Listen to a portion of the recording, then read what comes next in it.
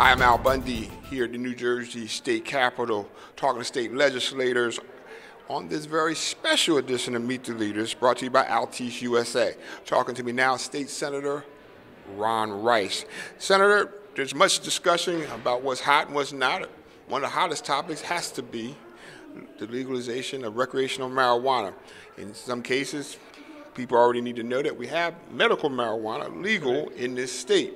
But you have some concerns, many would call it pushback, as it relates to this issue.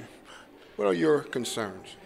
Well, my concerns are the concerns of most urban dwellers once you talk to them about the legalization of recreational marijuana, not medical. Most people support medical under controlled conditions. But we also know that in our communities with the alcohol stores and all the other kinds of problems we have, that the legalization of recreational marijuana will put stores in our community. They call them dispensaries, but they're going to be stores that sell marijuana candy, marijuana oils, marijuana cupcakes and cakes, things that just doesn't sit in well with the urban communities. We also know that in other states that the number of newborn babies with THC on their brains, because marijuana is legal in those states, has grown significantly in those hospitals. We know the number of young people. What's THC? What's that impact on the health of that baby? It damaged the brains and function and et cetera. Even in adults, it does the same thing, but the brains at the young person never really recuperate over it. The number of young people who are now going to emergency rooms in those states, Colorado, et cetera, with marijuana-related illnesses has gone up tremendously. The number of people who never use or thought about using any type of drugs or substance at all has gone up tremendous in terms of new users. The number of college students has gone up tremendously.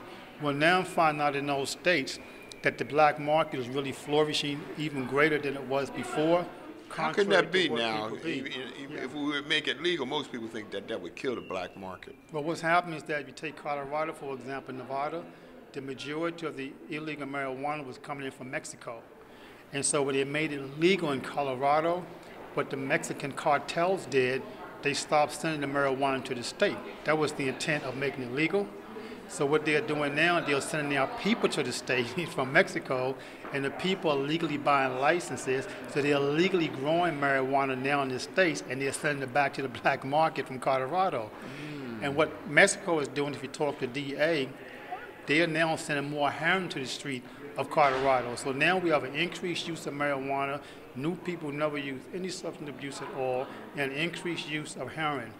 The number of people that we talk about opioid, they're not transitioning from opioid to marijuana in most cases. They're transitioning from opioid to heroin, but also meth. Meth is being reproduced now because it's cheaper. And plus we know heroin is on the rise here in New Jersey, big time, a lot because of the opioid condition, but the heroin is also because it's inexpensive. It doesn't cost a lot. And that is an illegal substance. Yes. But stay with me for a second. Let's talk about the opioid crisis. Okay. Talk to me about the fact that we know a lot of that's prescription. Yes. And yet at the same time, it really doesn't even make any difference in your socioeconomic status. People are getting hit with this crisis. It's actually a very chronic problem in New Jersey. Talk to me how that kind of relates in your concerns with legalizing recreational marijuana. Well, first of all, what you're doing is you're just adding to substance. We tell our kids not to do drugs, don't smoke cigarettes. In fact, we pass laws that you can't smoke in public places. But we're saying to the folk that it's okay if we pass marijuana and make it legal. It's okay for you to smoke it. Even if you become addicted, we'll just treat you as long as we can make some money. That's really what the message is to young people, so we're confusing them. But New Jersey has a bigger problem. If they talk to the DEA, they're going to find out that, and DEA, I talked to the DEA maybe 3 months ago, that's the drug enforcement agencies. They're concerned because in Colombia right now, I understand that they are compressing pills that's going to come to the states in big numbers as opioids, but in fact they're going to be fentanyls. And so they are concerned that there's going to be a floodgate there. Now talk about fentanyl, so people don't know that that's a deadly killer, a very quick deadly killer. Yes, that's synthetic drugs, etc. So we need to address this whole drug problem differently. And this stuff only became really public in terms of marijuana legalization and providing money for opioid recently because of the communities that opioids are impacting. Now hold on, let's stay there for a minute, because yeah. you're talking about communities impacted, Yeah. which probably is not always the poorest communities, because now it's That's going it. to suburban, it's going to more affluent communities. But Yes. more importantly, let me ask you something: is this whole legalization just about money for New Yes. Jersey? It's about money but it's being sold under the auspices of social justice, meaning that there are more black people arrested than whites for using marijuana or drugs in general. That was the Colorado argument. So people bought into it and they legalized marijuana. But if you go to Colorado, the number of black people being arrested for the violation of the rules of legalization of marijuana are still being arrested 3 times to 1, which tells you something wrong with the system.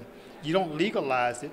Then we talk about expungement in New Jersey. We promise black people, and particularly, and black civil rights groups and leaders and legislators, that we're going to expunge records. This is kind of a trade-off It's a to trade-off. get people But to the state said support. we cannot expunge records right away, if we can do that many ever.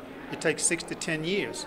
So why pass a bill to legalize recreational marijuana for folk to make money on a promise that we might give you expungement, because the bill just said that you can apply for it. It doesn't say you're going to get it. But let's stay at the money Yeah. situation now. I've heard from some large city mayors Yes. that they feel they wouldn't get their fair share even if it was passed. They said if it was passed, like the state is taking way more than they would be able to receive. Well, see, the problem I have with city mayors, in particular urban mayors, in particular black mayors, to be honest about it, they're looking at the money and not at their people. They know what we're up against right now. They know our history of struggle, they know our history of drugs and how we've been treated. They know our history of arrest. And so you can't put money, there's no number you can put on newborn babies being born with brain damage, and adults, and women with THC on the breast because they're breastfeeding, or the kinds of detriment that comes to our community. But on the money piece, the mayors are saying that, look, even if we support this, you're taxing it, but we're not going to benefit. It's going to cost us more to enforce your law while other folks make money. The argument at the state level, if we tax it too much, okay, then the businesses don't operate. So it's this catch-22. What has happened is that, quote unquote, and I'm going to say it the way I always say it publicly, white folk who traditionally promulgate this stuff and get others to buy into it, including people in the State House, has sold the public a bill of goods. And that's why I tell the elected officials at all levels, don't go to Mrs. Smith down the street or Mrs. Goldstein's house and talk about money. You go and tell them that they can put a store across the street selling these products, they're going to tell you no. And so we're not taking the message to the people, and that bothers me. Now, Senator, people need to know that you are a former police officer. What's your concern about the increase of crime if this is legalized? Well, first of all, we're getting shootings every other day. We're trying to reduce that. The crime is going to enhance itself. In Colorado, what is known as marijuana homicides is going up, because in Colorado, you can't put the money in the banks under federal law. So a lot of money is in the business or at the homes. So people actually being ripped off because of that. I think the point you're trying to get at is there's a lot of cash involved, and that sometimes can cause increased crime or robbery. Oh, yes. And that's happening. We can document that, okay? We can document in Colorado that human trafficking is taking place. We can document. How's that been impacted by the drug deal, though, in human trafficking? The human trafficking is taking place because what happens is when they legalize, you have growers. So in New Jersey, for example, more of your growers on the farm side would probably be in places like Sussex and Warren County. So they use immigrants and they use college students. The college students who are legal, they are being raped and physically assaulted at these camps. This is documented. Immigrants now are being used to pick the pulp for the stores and for the marijuana.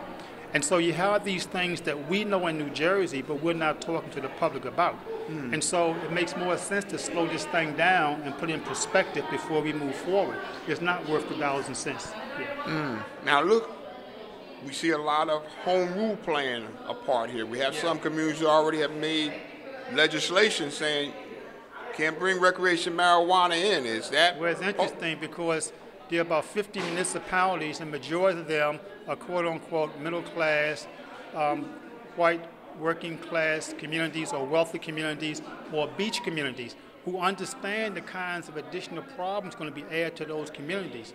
New Jersey leads the state in foreclosures.